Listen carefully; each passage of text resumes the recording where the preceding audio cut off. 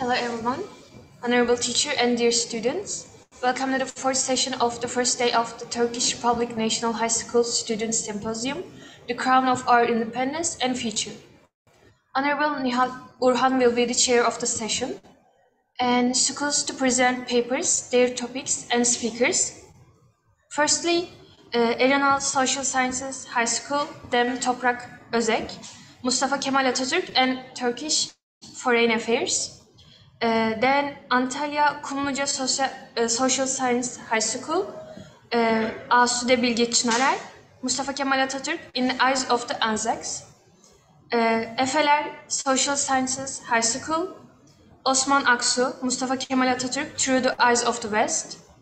Gülveren Anatolian High School, Ekin Aydın, The Image of Mustafa Kemal Atatürk in Western Countries and His Foreign Policies. Then Türkler Borsa İstanbul Social Sciences High School, Hatice Begüm Doğan, Mustafa Kemal Atatürk Through the Eyes of the West. And lastly, Neriman Erol Yılmaz Social Science High School, Seher Murat, From the Broken Hill Conspiracy, The Darkness War to the Turkish and Azak Friendship. And now I'll leave the floor to the chair of the session, Honorable Nihal Urhan, to moderate the session. Thank you very much.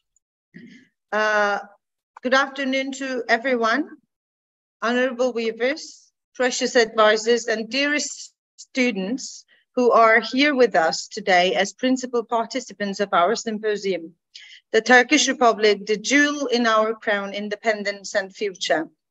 Thanks to all of you, we will be holding 8 sessions. However, I feel absolutely delighted and fortunate to have the opportunity to welcome you all in this particular session as a teacher of English myself. As you know, we're celebrating the centennial of the Turkish Republic this year, and I cannot help but feel hopeful in that it is our rising generation, you, who will tell us about Mustafa Kemal Atatürk and his leadership, which enabled us to speak our minds freely today, even in another language other than our mother tongue. As a fluent speaker of French and German himself, he believed that Turkish language and Turkish language and literature and foreign languages and literatures studies would be the key to effective interactions and communications between cultures, which will clearly be illustrated to us today by our 6th grade students. With no further ado, I would like to give the screen to our first speaker, Dem Toprak Özek, who is a keen history reader from Erenal Social Sciences High School, to make his speech on Mustafa Kemal Atatürk and his foreign affairs. We're with you, Dem. Okay.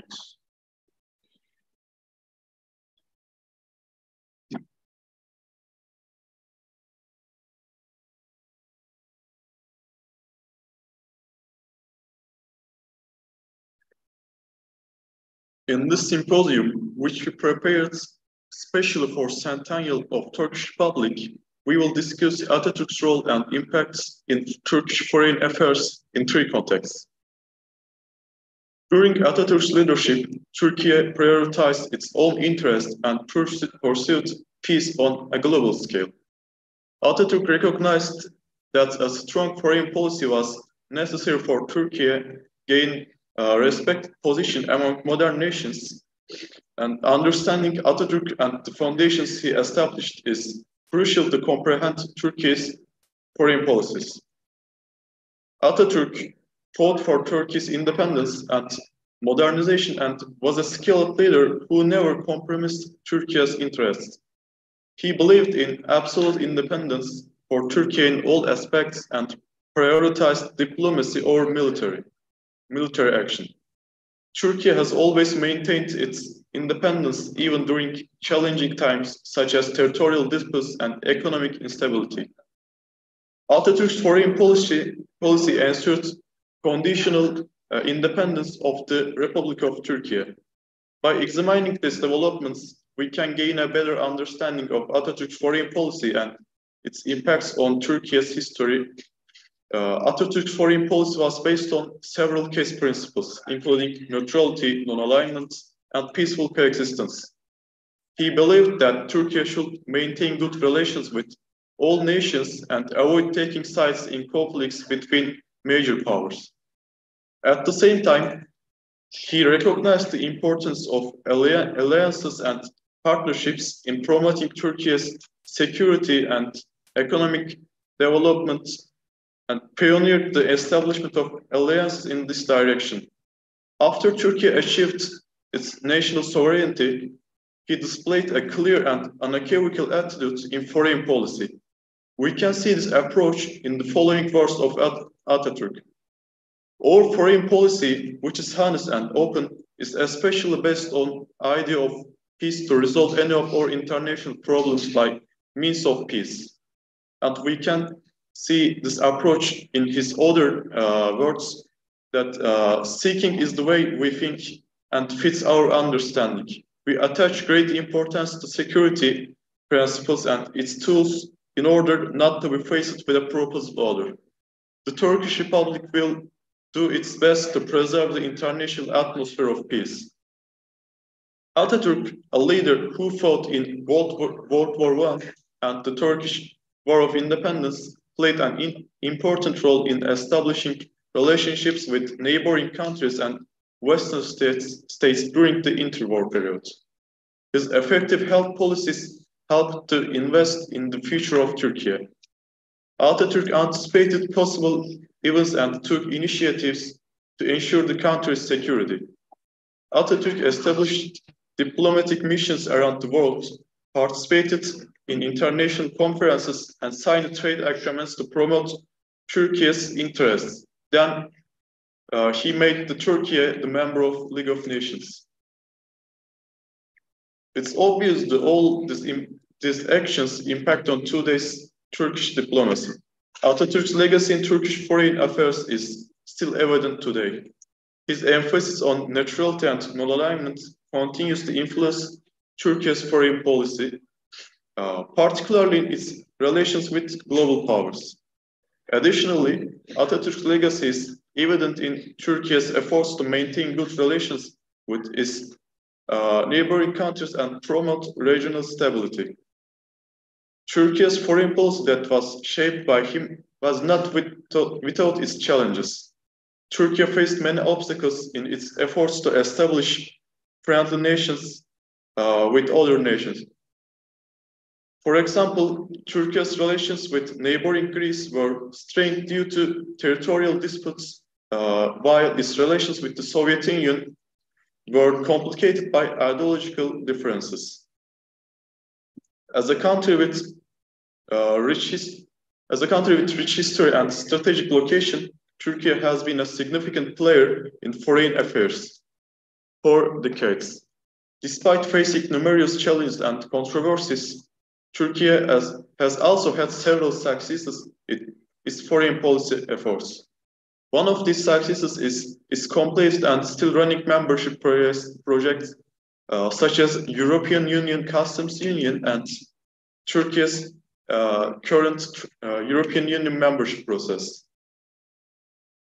Turkey has successfully increased economic partnership with its bordering countries by signing trade agreements such as a free trade agreement with Iraq and preferential trade agreements with Iran in 2014 and Azerbaijan in 2020.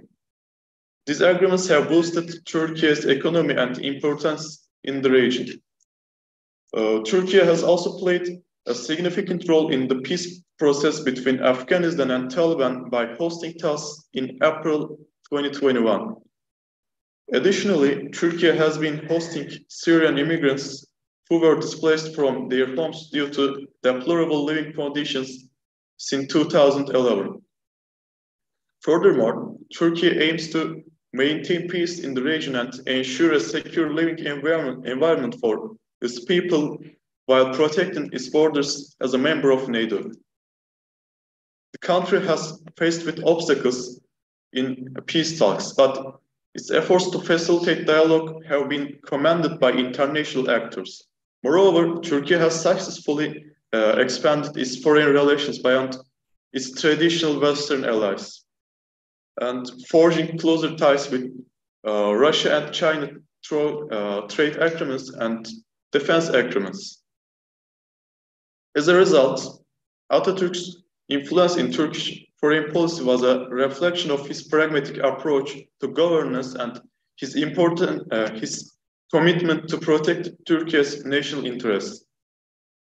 The emphasis on neutrality and non-alignment helped establish Turkey as a respected regional power and laid the groundwork as a mediator in international conflicts.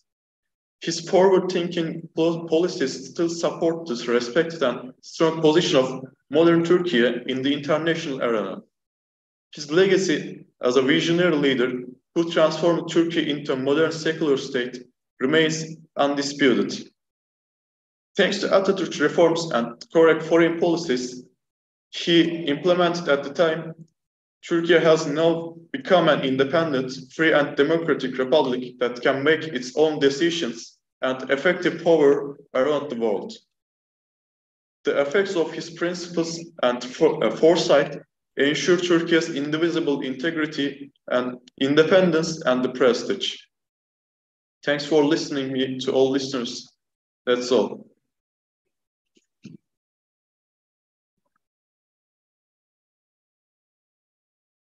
Personally, I think, and I am sure many of you will agree with me, no one can fully understand and evaluate the current foreign policies of modern Turkey without having a full comprehension of Atatürk's struggle for modernization and westernization first. So thank you very much, them, for this informative speech. It was nice to learn from you. And now please welcome our second speaker, Asude Bilge Çınarer from Antalya Kumluca Social Sciences High School to make her speech, Mustafa Kemal Atatürk in the Eyes of the Anzacs. Asude, we're with you. Welcome. Thank you. Thanks a lot.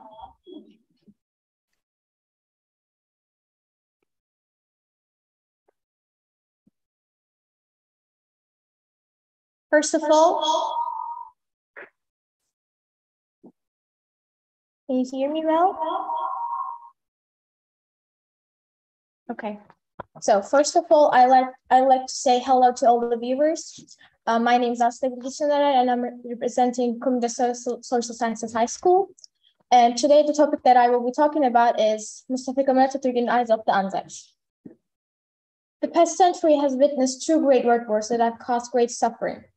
Our nation entered the First World War as the Ottoman Empire and made history at the Çanakkale front and showed the whole world an example of an unprecedented patriotism.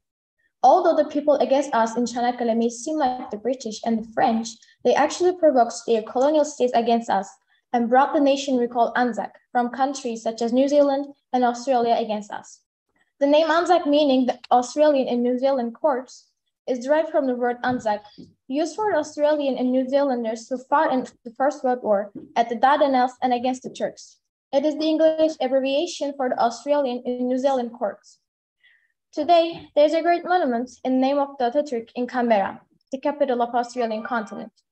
Turkish delegations visiting Australia do not pass without visiting this monument, because the Turks living in Australia lay a wreath on November the 10th every year, but also gather in front of this monument and commemorate Atatürk with respect.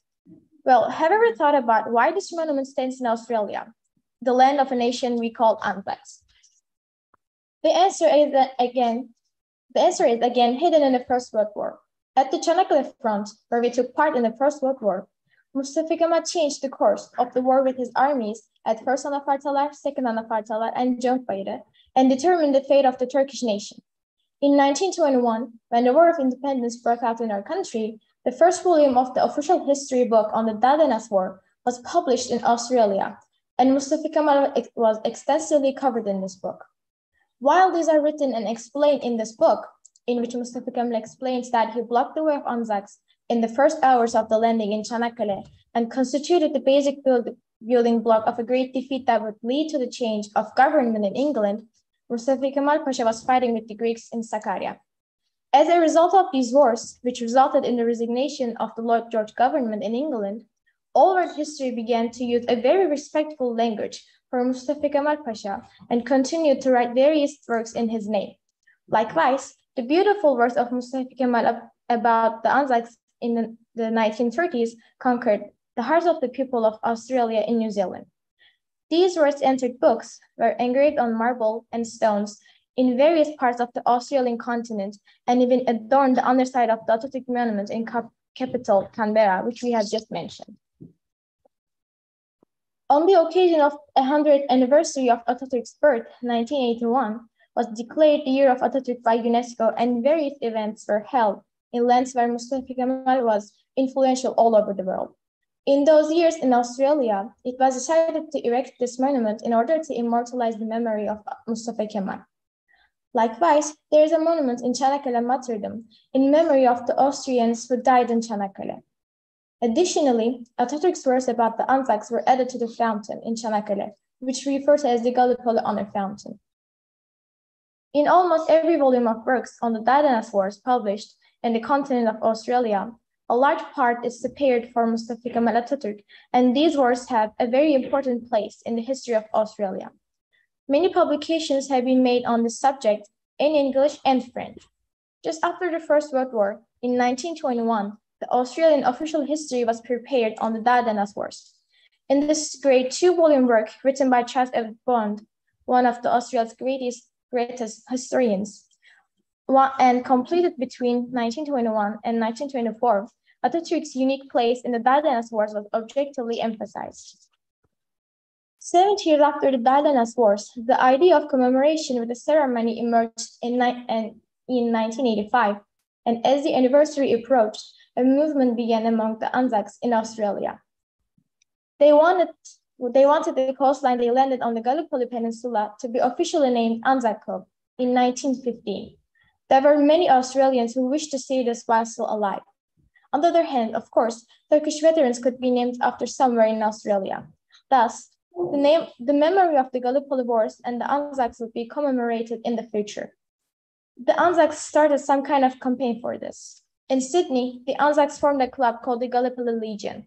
The members of this club were former soldiers who had actually fought in Çanakkale in 1915, and they were all over 90 years old now. Declining in numbers as years passed, this team remained in Sydney era in early 1984 with 69 survivors. These Legion members had taken steps to fulfill their respective wishes and decided to apply to the Australian government.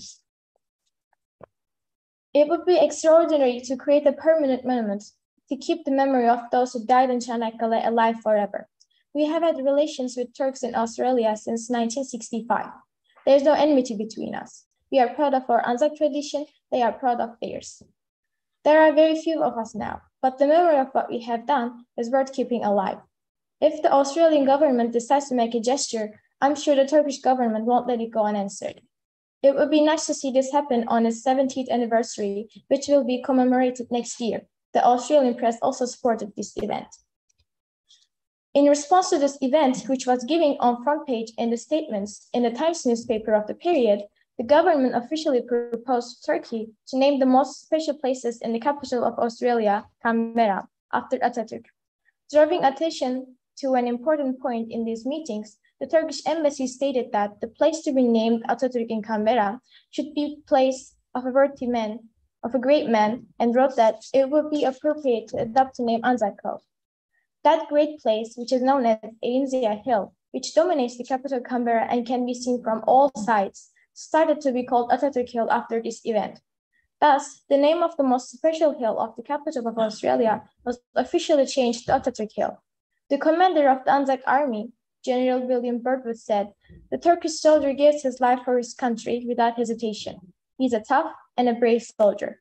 But when a ceasefire is called, he is kind and humane, bandaging his enemy's wound and carrying him on his back for his life."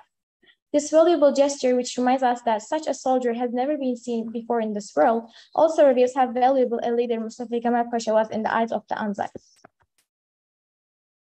After the war, General Bert met with Mustafa Kemal Atatürk, and in the speech they gave about victory, the great leader said, "I didn't do anything. First tightness, then thirst stop your enemy, army." His modesty in saying these and his words about the Anzac soldiers who lost their lives in the war should never be forgotten. Those heroes that shed their blood and lost their lives, you are now lying on the soil of a friendly country.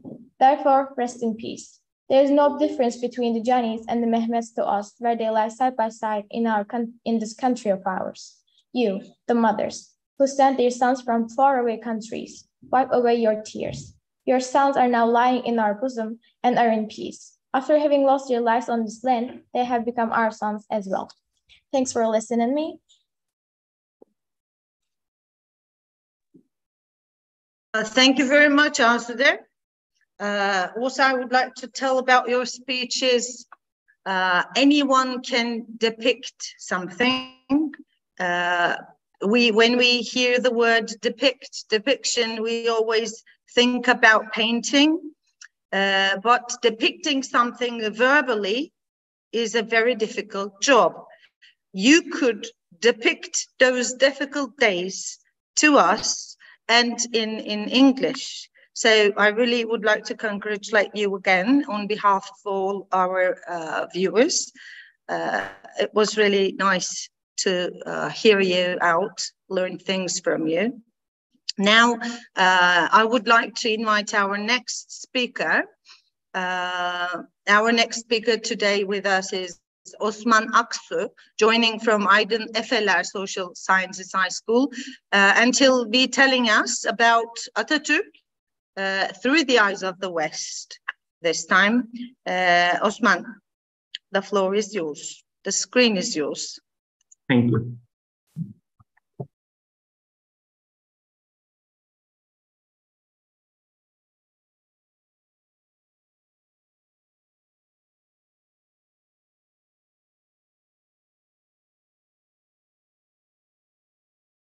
Well, firstly, hi everyone. I'm Osman Aksu, studying Aydın Social Science School, and I'm 10th grade. And today I'm gonna talking about Mustafa Kemal Atatürk through the eyes of the West. And of course, it's a historical topic, and it's necessary to consider with the conditions of the time if we want to understand. And I'm explaining two conditions of the time. The world had changed a lot since the long glorious era of Turkish rule, and technology had advanced. Machinery had replaced the manpower, and the Ottoman economy was in a great economic depression. And multinational structure of Ottoman Empire is not suitable for the new world dominated by concept of nationalism. In this dark time, a man has come. Of course, I'm talking Mustafa Kemal Atatürk. He is founder of secular, modern, and new Turkish Republic. Atatürk means father of Turks. He is an intellectual and at the same time versatile person. He's a statesman, leader, military general, and a writer. Many such cliches can be said about him, but the most important thing is, what is Atatürk's philosophy and mentality? I guess the answer to this question is definition of Atatürk in Dictionary of UNESCO. It says, an outstanding person who devoted himself for the development of international understanding, cooperation, and a peace, a revolutionist who realized extraordinary reforms, the first leader who fought against imperialism and colonialism, a unique statesman respectful to human rights, pioneer of worldwide peace who never discriminated people according to their color, religion, or race throughout his life, founder of Turkish Republic. It means he's constructive, not destructive like other soldiers and statesmen, and is symbol of peace. And let's see what the media organs, historians, and statesmen have to say about him. First, in New York Times, it says one of the most talented leaders of post-war era. Actually, you can't find a few leaders who know their country history and geography so well. And although the Ottoman Empire was in the progress of collapse, there will always be talented peoples. For example, literary figures such as Tevfik Fikret, Ziya Gökalp, soldiers such as Fevzi Çakmak ve Alp Orbay, scientists such as Fuat Köprülü, Hüseyin Tevfik Paşa. They are intellectuals and idealists of their time. And Mustafa Kemal is one of them and influenced by them. Next, Professor Halbert Melsing, historian, it says, those who want to reestablish peace and well-being in suffering world and ensure spiritual development of humanity, not only material, should take the example and strength of Atatürk's faithful and breathing spirit. And it means Atatürk's revolutionary spirit became a fire of all anti-imperialist struggles from east of the west, and such as Amanullah Khan in Afghanistan, Gandhi in India, and many more. And the all leading revolutionary spirit of world were sparked by its fire. All these examples inspired by him. And also Atatürk made many reforms. For example, abolition of Sultanate, Republic, abolition of Caliphate, adoption of civil code, abolition of sex, acceptance of secularism, recognition of women rights, and the reforms he made were much more than meets the eye, because neither Turkish society at that time nor the world was not very suitable for such innovative ideas. And so it was not easy to realize them. You cannot suddenly impose a regime like the Republic on a society has been ruled by Sultanate and Caliphate for about 7 centuries. And because until that time, the state was a father figure, whereas the new regime, it took the rule of 7. And in addition, according to Atatürk, the Caliphate and lodges had destroyed the Selçuk and Ottoman empires, had destroyed, and that preceded him. And religion was abused, and goodwill of people was abused. For this reason, new regime based on secularism. And next up, it's a not mention of Western source, but we will touch on an important point, I think. Mustafa Kemal commanded the 19th Turkish infantry regime in the battles in Arıburnu on the Gelibolu front of the First World War and resist the Anzac raid. Anzacs were affected by his achievements here and erected a monument to their country as a symbol of their respect for Atatürk. Also, Foreign women followed the rights he gave to Turkish women with envy. In short, imagine such a leader that even his enemies admired him. Next in line, Albert Lebrun is president of French. It says his work, which he carried out with intelligent and peaceful methods, will leave its trace in the history of people. It means the greatest legacy Atatürk left us is the ability to think fluently and principles of peace. In his own words, if one day my words go against science, choose science. Peace at home, peace in the world. This is Atatürk's working method. I mean, pragmatism and experimentalism. It means when you see something wrong in problem solving, not to insist on it and to look for another way and to be open the whole world and ideas while doing this. This is the most important thing Atatürk taught us. And also speech written by Atatürk and describing the Turkish national struggle is the most important indicator of this, I think. Speech is a recorded project that was actually being made. Like some scientists or philosophers, he did not write the book first and then make up something suitable for it. Atatürk did it first and recorded it. Undoubtedly, Atatürk was a person who had many qualities for beyond his time and proved this to the whole world with his actions. There will be always lessons we can draw from his teaching. Let's end his own words to talk about his unique person. To see me does not necessarily mean to see my face. To understand my thoughts is to have seen me. Mustafa Kemal Atatürk.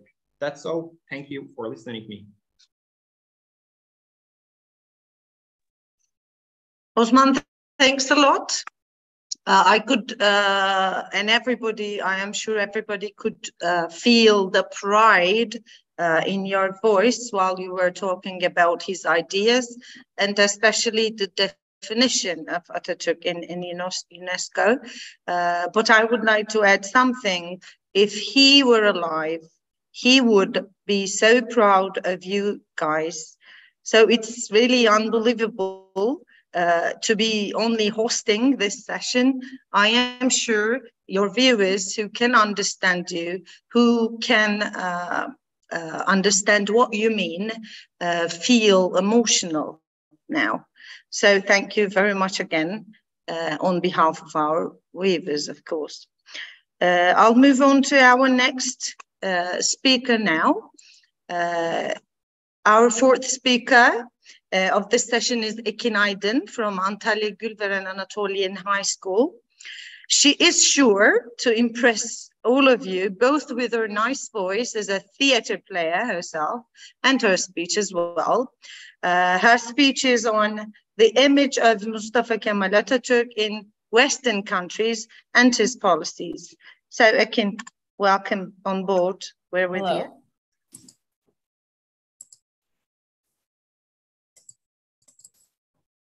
So Mustafa Kemal was undoubtedly one of the most revolutionary leaders of his generation, and his ideas, his political strategies, these reforms that he brought to his country proved way too many times that he was a leader who was way ahead of his time. And he's often mentioned by historians as a leader who's one of a kind.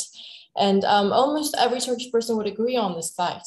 Today in this presentation, I will firstly dig into his conspicuous qualities that drew the attention of Western countries and his main questions. What brought him to the non-negotiable place that he stands in today, historically, and what drew the attention of so many Western leaders who admired him so much? So let's take a look at his journey from the very beginning and his role in international relationships based on the fact that he followed a path that is both he's a statesman, leader, soldier, and writer. So I think everybody knows that he was born in Salonika and he was the founder and the first president in Turkish Republic. He was a kid who had a very strong passion for military. And then he later contributed to that passion by joining military high school, where his interest for literature and writing grew. As his interest for art grew, he gained some certain ideology, which later contributed to his principles, which were republicanism, populism, secularism, reformism, nationalism, and statism. So let's take a look at his conspicuous qualities that drew the attention of all the other people around the world, especially the West. So ever since the very beginning of Turkish Republic's journey, he was determined to westernize the country without losing any of the qualities that made Turkey, Turkey. The culture, the freedom. He always refused to be under the mandate of any great state, but he wanted to remain westernized. And he did that by never underestimating the power of newspapers and the press. And he wanted to remain friendly with politicians, journalists, diplomats, mission representatives from another country. So he always wanted to remain friendly as a country that is newly born. And so one of the most outstanding leaders who appreciated him was Winston Churchill, who once quoted, "The tears that women and men of all classes shed upon his bier were a fitting tribute to the champion and the father of modern Turkey," which showed his admiration for him. And later in his funeral, his grandson pointed out the fact that he always was inspired by Atatürk himself. And he actually inspired him to become a politician. So, but he's not the only British authorized person who admired Atatürk so much. Another one who was a well-known British general, Charles Townshend, said, "Conducted interviews with 15 kings and presidents. I cannot recall one single incident. I was as excited and impressed as when I interviewed him," which showed him what kind of image Atatürk drew in other people's eyes, especially in the West. And it told the British press a lot about his personality in general. And the next notable recognition for him in the press was his appearance on the Times magazine on 24th March 1923, which proved how many people admired him from America. And in the interview that was published in the Times magazine, which started with the direct question, what is a Turk the master of himself? And the contributor answer, in hell, which was caused by the weak image of Ottoman Empire back in the day. And he responds to this downgrading expression by saying, in Turkey, which was meaningful at the time. And it meant that the weak image was drowned back in the day and the strong image was resurrected in newly born Turkey. And later, Times Magazine also noted, he stands today as the emancipator of Turkish Republic, and he has lifted people out of the slough of alien authority and gave them to an understanding of their freedom. So, but as admired as he was, there was also long-time controversy surrounding the press about him, his ideologies, beneficial strategies, cultures, everything. For example, Lord Kinross portrayed him as a Macedonian leader because he was born in Salonika, while Glasnik wrote about him and he emphasized anti-imperialism. And unlike them, the American journalist Gladys Baker was interviewing him, and she said, are you a dictator? Which showed that not every writer back in the day in the West had the same opinion about him in general. But the strategy of building friendly relationships with every country was one of his main policies, coming from the principle of peace at home, peace in the world, especially due to the power dynamics of the world's politics changing. Some certain countries have some certain advantages and some did not. So it made it necessary for a newly born republic to remain friendly with other states to remain powerful. So what he wanted to achieve for his nation was far from aggrandizement or territorial expansion. With the policies he followed, he openly rejected being under the mandate of any great state. And he was aware of the impact of keeping personal relationships with the outer world. That's why whenever a mission representative would show up, he would learn about their culture, about their personal relations, about their connections with people. And then when they showed up as a leader, he would sincerely tell them about the information that he has about them. And that would really impress them back in the day. And whenever they had the chance to interact with the press about him, they would tell them how much of an image he had in their eyes. And that would affect Turkish Republic and the reputation of Turkish Republic very well. And he never underestimated the power of local and international newspapers for the country's political success. Regardless of any condition, he was always releasing newspapers for connecting with his people and the people to know what opinion he has in his mind. One of the most radical newspapers of the national struggle was a daily newspaper called Anadolu Yeni Gün. During the Battle of Sakarya, the daily newspaper New Day was printed in September by Yunus Nadi in Istanbul. The newspaper played a significantly important role in spreading information correctly in the conflicted situation during the national struggle, which proves the prioritization given to communication and image by the leader at that time. But interesting thing about him is that he never underestimated it, but he also used it as a source to slow down the complicated situations when there was one. For example, during the Great Offensive, the very beginning of Great Offensive, there was this really complicated situation, and he gave the headline to a newspaper and said that he was going to have a tea party in his mansion. But later he went and started the Great Offensive with his friends instead of having a tea party, while everybody thought he was having a tea party and nothing was going on. But he used newspapers and communication as a source to slow down the complicated situations in Turkish Republic. So one of the most conspicuous qualities he had was in his student years, even, he was interested in writers and artists from the West. That's why his ideology is very similar to the Western artists in general. Even during his years as a student, he was inspired by Jean-Jacques Rousseau, who remains one of the most important theorists of positive liberty and an influential 18th century Republican thinker. The well-known words of Atatürk, as we all know, authority without any condition and reservation belongs to the nation, is thought to be highly inspired by Jean-Jacques Rousseau himself, knowing the fact that he read the 1923 made Turkish translation of Rousseau's book, Contrat Social. And when it came to topics like science and human mind, he took notes from Voltaire. He read about different topics like education, sociology, literature, culture, history. After spending a significant amount of time reading, he ended up writing his own books as well.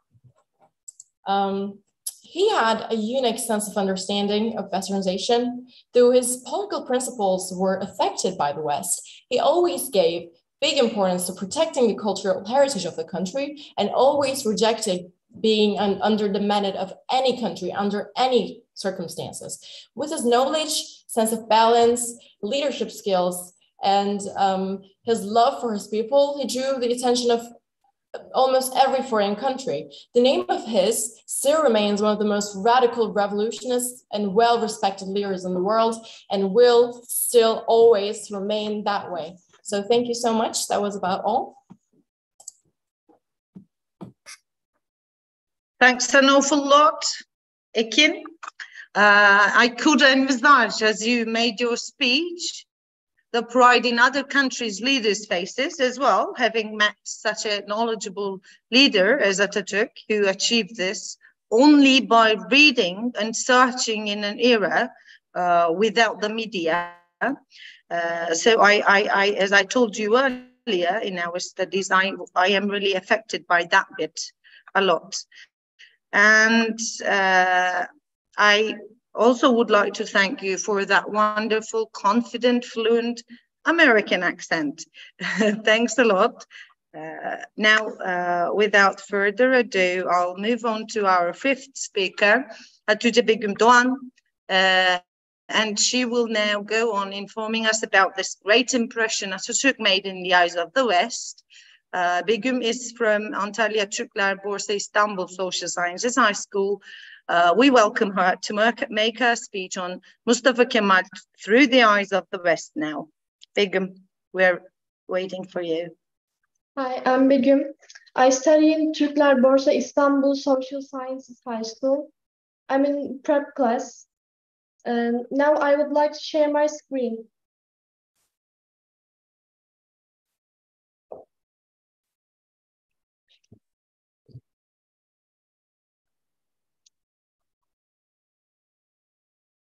I can't share my screen.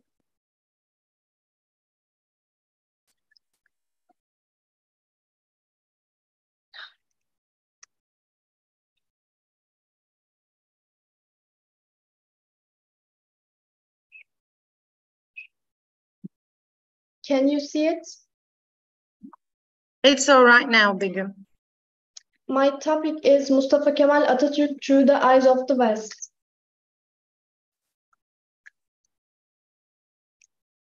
After the Dardanelles War, Mustafa Kemal Atatürk's leader image was on the rise in the Western public opinion, which also indirectly changed the image of the Turkish nation in the international arena. In the following years, the rapid breakthroughs which the Republic of Turkey made in a short time inevitably led political leaders, diplomats, and foreign journalists to take the lead as the main agents molding the image of Atatürk throughout the world and presenting Turkey as the new power center of the Middle East and the Balkans.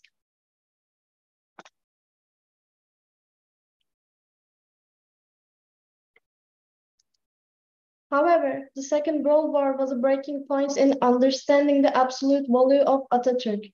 Biographical studies, memoirs, newspaper reports, and articles began to appreciate his belief in independence and peaceful foreign policy and a successful struggle against imperialism.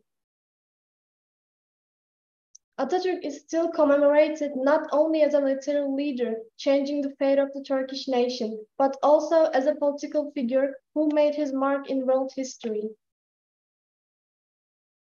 Today, there are many signs in different countries, such as avenues, streets, parks, gardens, and facilities named after Atatürk, proving that he is internationally accepted as a universal personality, who seems to have somehow touched the lives of various peoples from different geographies and different cultures with his ideas.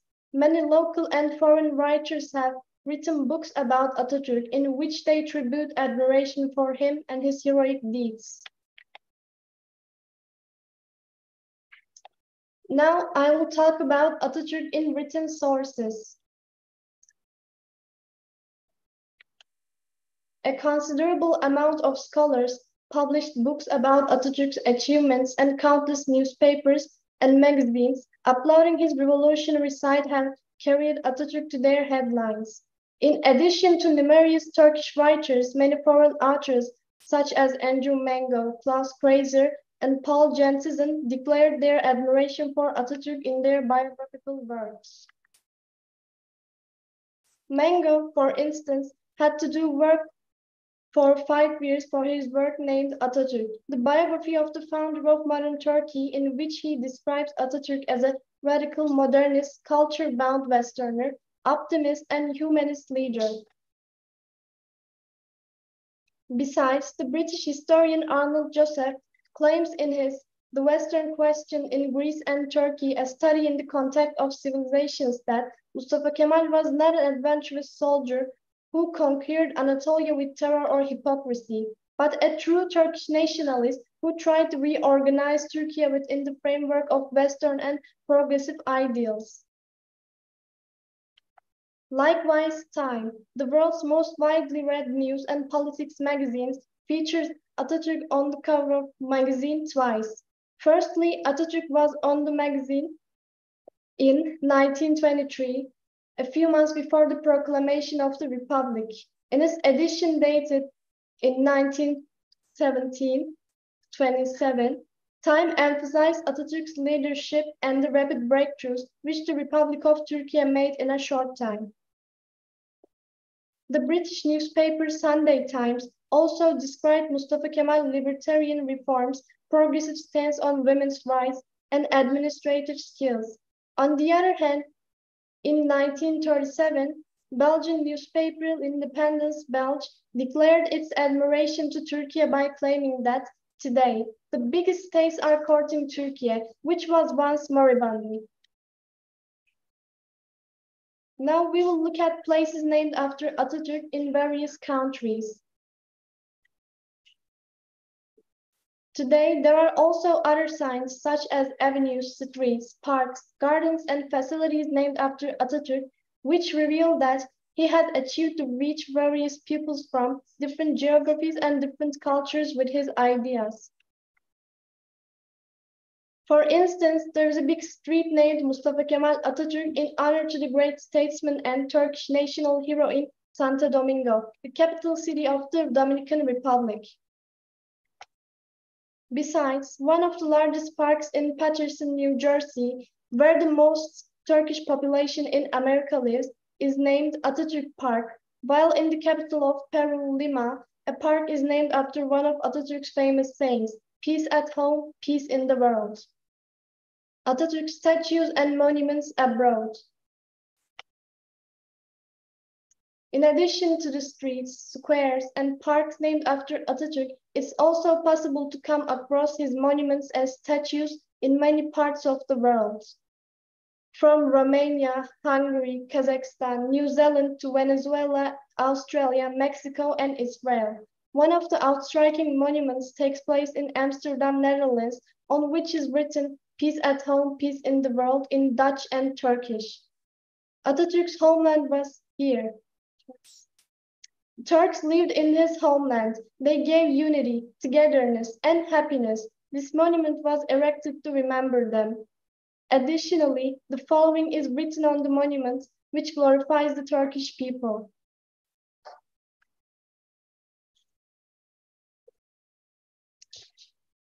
Another landmark is the statue of Atatürk in Kushimoto, Japan, a 7.5-meter bronze statue which was erected in 2010. On the introductory board in front of it, there is the following inscription from the Kushimoto municipality and its Japanese translation, Mustafa Kemal Atatürk, who led his people to save his homeland, which was divided and occupied at the end of the First World War, is the great hero of the Turkish nation, who gave his nation a great victory in this war. Now we will continue with Atatürk on the world agenda after his death.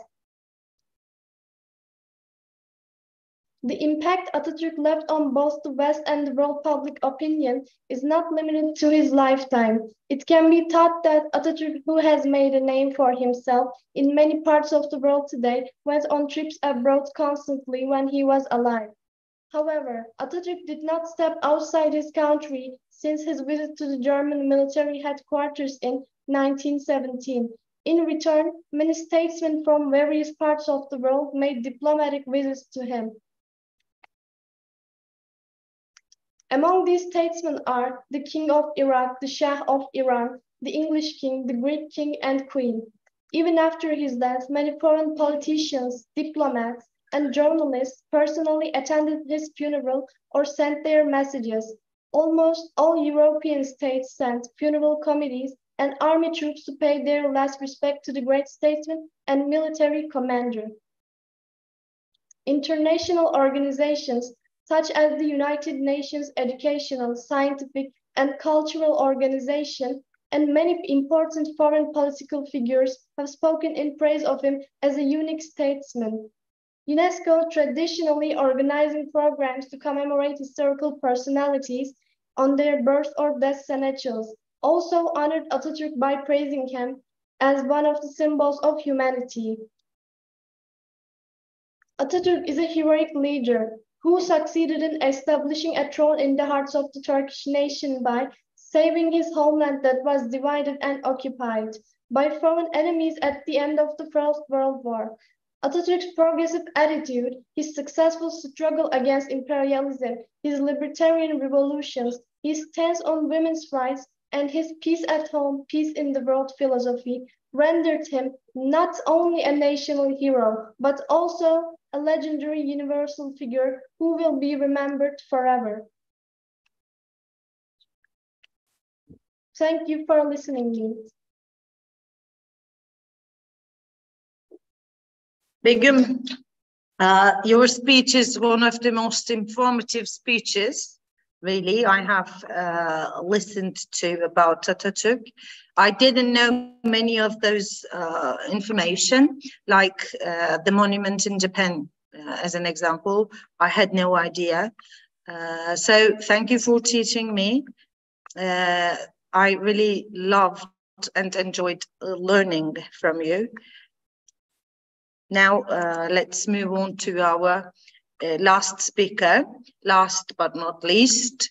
With us today is Seher Muran from one of our hosting schools who helped us a lot, Antalya Neriman Erol Yilmaz, Social Sciences High School. And we are excited to hear our speech from Broken Hill Conspiracy, the Dardanelles War, to the Turkish-Anzac friendship. Welcome on board, Seher. Thank you. Hello, everyone. Good afternoon. Today, I will talk about the Turkish-Anzac friendship during the Dardanelles War.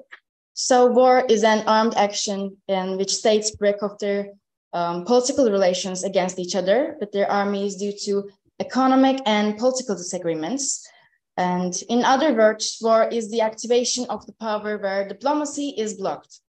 When the World War I and World War II are examined in terms of their power of influence, it is seen that they contain much greater meanings than a war. The World War I, which is called the mother of the wars, caused the loss of 10 million of people and the injury of 21 million of people. The war between the Entente states, the war between Entente group led by Great Britain, so-called the empire which never sets the sun, and the alliance group led by Germany, which just achieved its political unity, lasted for 4 years. It left the political, social, military, economic, and cultural traces on the world before, during, and after the war. and this war caused an unsafe and dangerous area. The Ottoman state appeared to us as a state that changed the course of history. Although the Ottoman Empire lost the war at the end, the spirit of struggle prepared the ground for more blossoming of a sprout like a Republic of Turkey and a new Turkish state. So, esteemed participants, what is the power that makes us say, stop passenger, Çanakkale is impassable?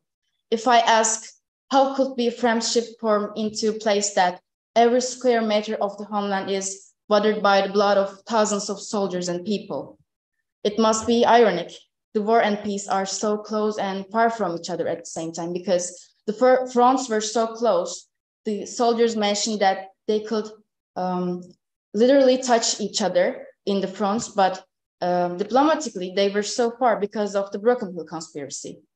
So, Çanakkale was Seyit Onbaşı. Çanakkale was Nusret Mainlayer. Çanakkale was Galatasaray, Konya, and Izmir high schools that did not have a single graduate in 1915. And mostly, Çanakkale was Mustafa Kemal Atatürk, who pulled us out of a great sorrow.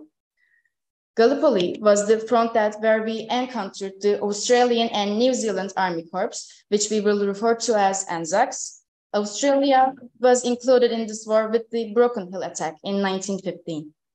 Before the World War I, the people of Australia and New Zealand know very little about the Turks. And as far as they learned from the Western books, the Turks were a nomadic nation that had been fighting with the Christians for centuries. They were good fighters according to the Anzacs, but they made their final mistake by standing on the German sides instead of the Great Britain. So on their way to Gallipoli, they believed that they were going to fight with the unconverted Turks. And in addition, news from Athens in some local newspapers included news that Turks killed or tortured prisoners of war without mercy. Some even believed that they will be eaten alive if they captured by the Turks during the war, and some of them carried poison with them. Thousands of Anzacs were unable to return their homeland, but Dardanelles was the foundational mortar in the building of a new Australian nation. In addition, by laying foundations of Turkish Anzac friendship, the commemoration ceremony is called Anzac Day, held on Gallipoli Peninsula every year on the 25th April, have revealed a friendship that is rare in the history between the sides of Turkey, Australians, and New Zealanders. So we want to continue with the Mustafa Kemal Atatürk's words for the Anzacs mothers. Heroes who shed their blood on the lands of this country. You are from a friendly land here. Sleep in peace and tranquility. You are side by side with Mehmetçik. Mothers who sent their children to the war from faraway lands. Soothe your tears. Your children are in our bosom. They are in peace and will sleep peacefully. After they gave their lives on this land, they become our children now. During the war, contrary to official propaganda, the Turk was no longer seen as Turk not worth talking to. They were as human and as sensitive as any Anzacs. They were bleeding, trembling with fear, dying by screaming too as any Anzacs. There were grieving parents and widows behind them too. For example, a soldier's letter titled Considerate and Respectful Turk, published in ARGE newspaper on the 10th August 1915, Australian Sergeant H.D. Collier told his friend from the hospital in Malta, the Turks are actually good-hearted people, and here's an incident I remember providing this. Once a Turkish soldier bandaged one of our wounded soldiers and told him to leave immediately. Otherwise, if a German officer came, he would shoot them both, because the Germans, they were actually the real responsibles of this disaster, and they were intimating the Turks, and Turks cannot show us the natural aspect of their character. Johnny Turk had respectful meanings such as our friend of enemy. Bahavefa Karatay, who was appointed as Turkey's first ambassador to Australia in 1965, listened to the following interesting memory from an Anzac he met years later. We were going to leave Gallipoli in the morning. We are commanded to leave nothing behind. We had to destroy all the food stocks, but me and my second sergeant made a decision. We would leave everything to the Johnny Turks. That's what we did. We wrote a big warning note and we said, Johnny Turk, these are not poisonous, enjoy it. In 1991, a study was conducted by Mete Tonçoku on the last living Anzacs. The aim was to determine the Turkish image in the eyes of the last living Anzacs and their judgments about the Turks. This interview held face-to-face, and these are the questions that is being asking. The first question, exactly 76 years ago, when you set out to participate in the First World War, what did you know and what did you think about Turkey and Turks in general? 2, when you returned to your country after the war ended, what were your feelings and thoughts towards the Turks after all that happened? 3, years later, when you look back, what did you think and what did you feel about the Gallipoli campaign and the days you spent there and all that happened? 4, have you ever had the opportunity to go to Turkey or Gallipoli after the war? If so, how did you feel and what kind of impressions did you return? So we will hear the answer of the Rachel John James Weir. He is 97 years old, born in 1894. He's from New Zealand, and he arrived at Gallipoli at the day of landing. He remained there until the 21st June, 1915. He was sent back when he was injured. He participated in the battles of Landing, Sparrow Hill, Bomb Bridge, and Kirte. And these are his answers. The first answer is, there was no information about the Turks and Turkey. After 4 months of training in Egypt, we didn't know where the first skirmish would be. The second, as long as we fought with the Turks, I could not get a personal opinion about them. We couldn't even see them. We were trying to do only one thing, and it was surviving. 3, I think they are honest, more honest fighters than the Germans. I also think that they were brought into this war by the Germans, even though they didn't want to. These are my thoughts once. Now it's all over. And the last answer is, the operation was well thought out in the plan and concept, but the British could not execute and implement it well. The events of those days are still very vivid in my memories. It was worth the effort. Fortunately, I survived the war. However, hundreds of thousands of Turks and our forces died. There was no hatred towards the Turks. Our only hope and wish was that one of the bullets didn't find us. Last year, I could have gone there because of the 75th anniversary ceremonies, but I declined. I thought it was very different from the Bear Hills we had seen. I've heard that it is. I would just like to meet one of the Turkish soldiers. Turks were doing the same thing, defending their country. One of the interesting results of the war was the feeling of appreciation and respect for the enemy Turk at the end of the war. In the beginning, they believed what they've been told about the Turks. Over time, these claims have been proven to be unfounded. Before the war, there were no bad memories between the Australians and the Turkish side. They had the opportunity to make their own observations about the Turks, and they were just like themselves. Turkish were just like the Anzacs. They suffered them like themselves. They died like themselves. They also had the loved ones and a family behind. And also they were fighting for defending their country. The Turks were fighting for us. They were trying to defend their country. As the time passed, the Anzacs even thought that the Turks were right in their struggle. And the Anzac soldiers found themselves in the middle of a political gamble in this war, which they entered for the sake of adventures because of the Entente states made them. Moreover, when they lost in this gamble, it was inevitable that they would lose their trust in the Entente states, which bring them to this war. And in the end of the war, the Black Turks, who were seen as the enemy of the Christianity for centuries, they turned into cute Jaka Turks. The Anzacs, who said that Turks were not only brave soldiers, but noble people, admired and loved Atatürk for many years.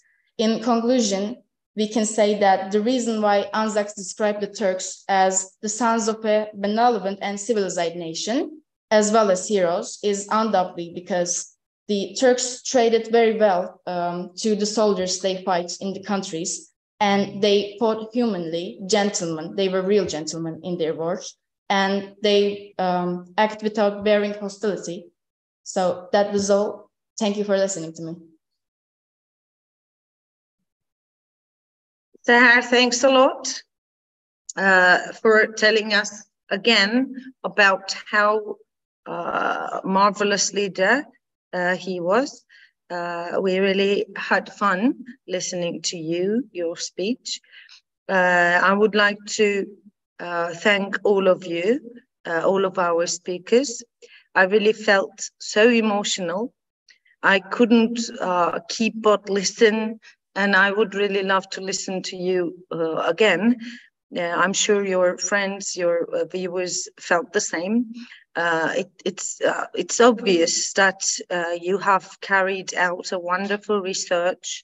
It's not easy to write an article, and it surely is not in English. So I am really proud. As you can understand, my voice is starting to go down now. I really would like to thank you all and your mentor teachers, your advisory teachers. I really would like to thank them all. I hope I see you one day, we meet. Now, in a few minutes, I would like to ask if anybody has questions. I'll wait for a bit. You can ask any questions, or I have you. I have questions for you. Yeah, I really would like to know. I guess we don't have questions. You don't have questions to each other as well. So I really would like to close it with your own adjectives. How do you feel when you see Atatürk, how wonderful a leader Atatürk was in the eyes of other countries? How does it make you feel? Would you like to tell? You can. For my opinion, he's a really impressive and knowledgeable person for the other countries, and he is impressing the other presidents every time when they visit the Turkey, and that's it. Thank you very much. Anyone else? Me? I personally think that he's such a role model, even for me. I began reading the books that he read and following the path that he followed, and he's like that to another country as well. Just because he's Turkish does not mean other people from other countries do not take him as a role model, as I do, because the path he followed did not have nepotism, did not have any other family cause success. He had his own, and that for me is very special. So I'm taking him as a role model. Thank you very much. Anyone else who would like to add something to their speeches? So if it's no, it's a no. I would like to end with his own sentence. The first extract from his address to the youth. As the young, I wish you never forget these two sentences.